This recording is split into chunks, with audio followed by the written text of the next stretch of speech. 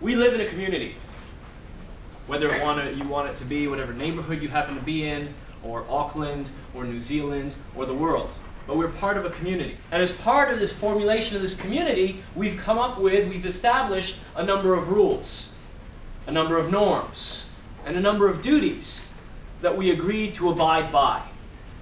We are consenting to this form of government that establishes a number of rules, norms of behavior, a number of duties, and for transgressions, violations, breaches of those duties, there are consequences.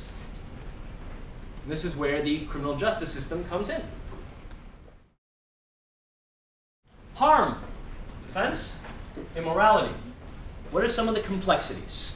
Some groups of people might consider it to be harmful, whereas others might not because of cultural differences. Okay, so there's a cultural difference as to whether or not the act itself is harmful. There are different types of harm. Different types of harm. We've got social harm, material harm, physical harm, emotional harm, reputation.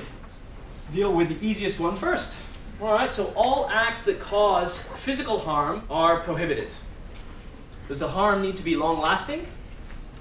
Does it need to leave a scar? So it becomes a little more complex.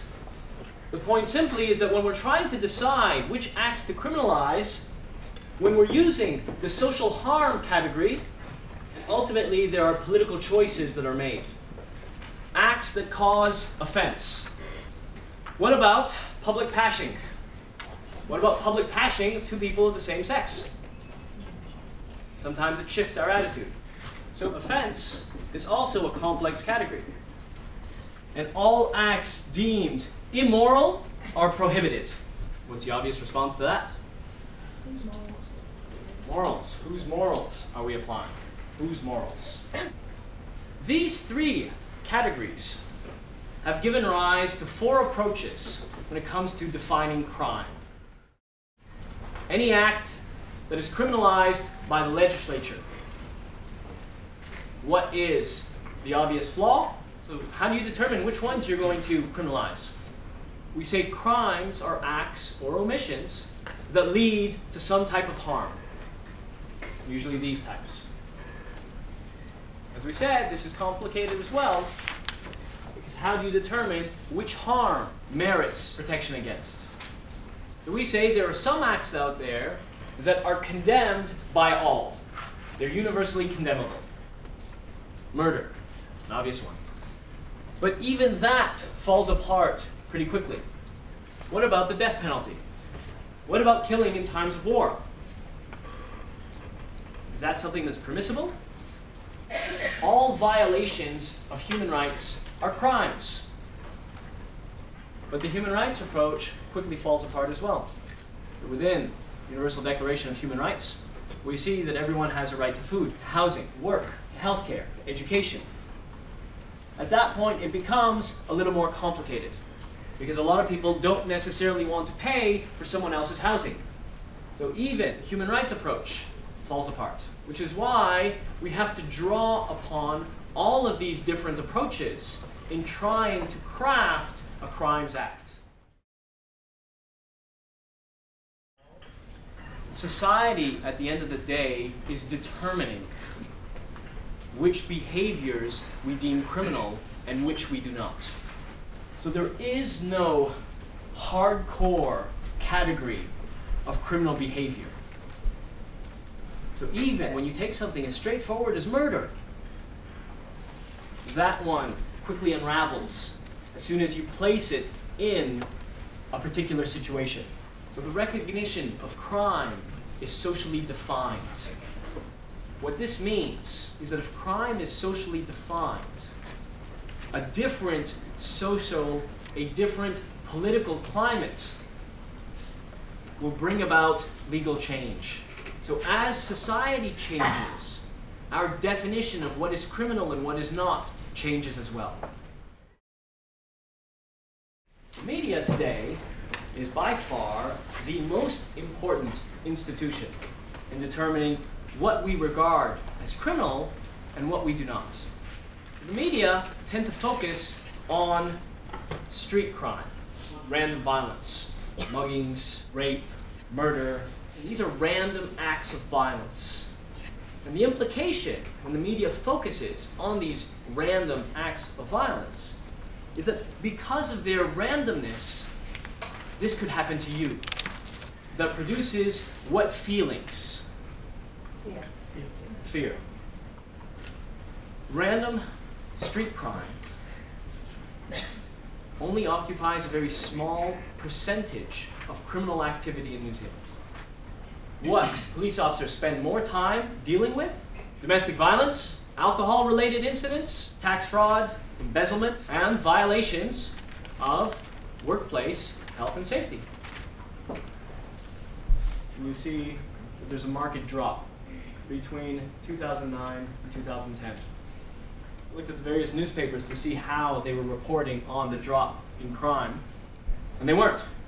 What they also failed to report, and this is what is most interesting, I find, is that since the 1990s, this number has been steadily declining, since the 1990s.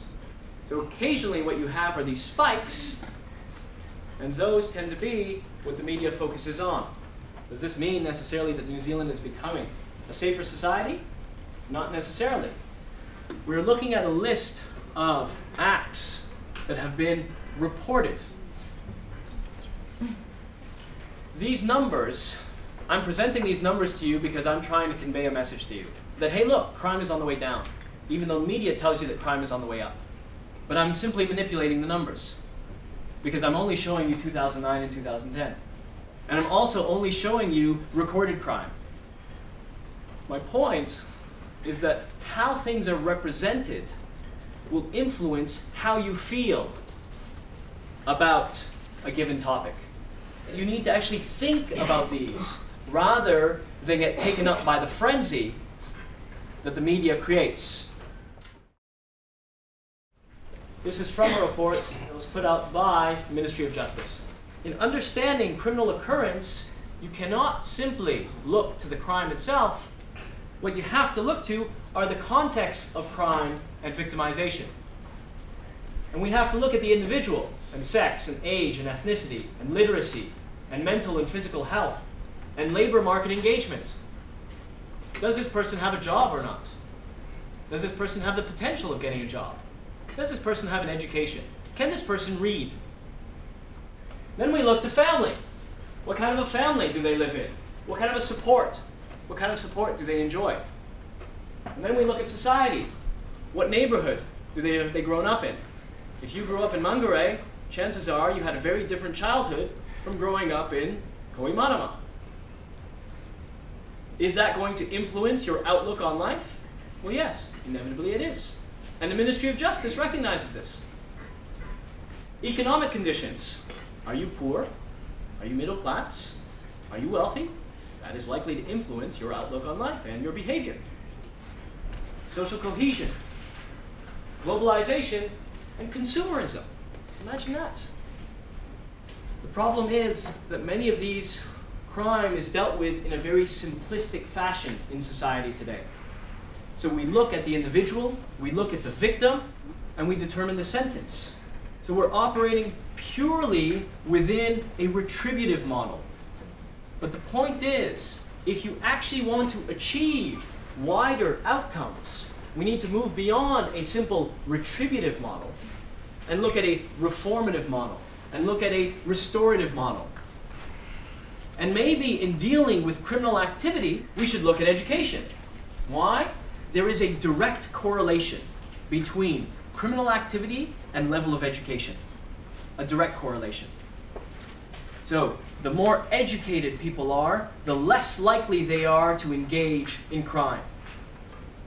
So, what some societies, such as the Scandinavian countries, have done as a way to reduce crime has been to make education more accessible. That has been their approach. Their criminal justice approach, build more schools. So not build more prisons, build more schools. The strategy differs because of the perception, how we perceive the behavior. In Sweden, we're looking at it as a context of society. This is a consequence of this person's social conditions. In New Zealand, we tend to focus on individual behavior. What I'm simply saying is that to understand criminality, to understand behavior that transgresses the norms and rules that we all allegedly agreed to, we have to look at things from a more nuanced angle. It's not enough to take a simplistic approach of more prisons, of longer sentences, harsher punishments.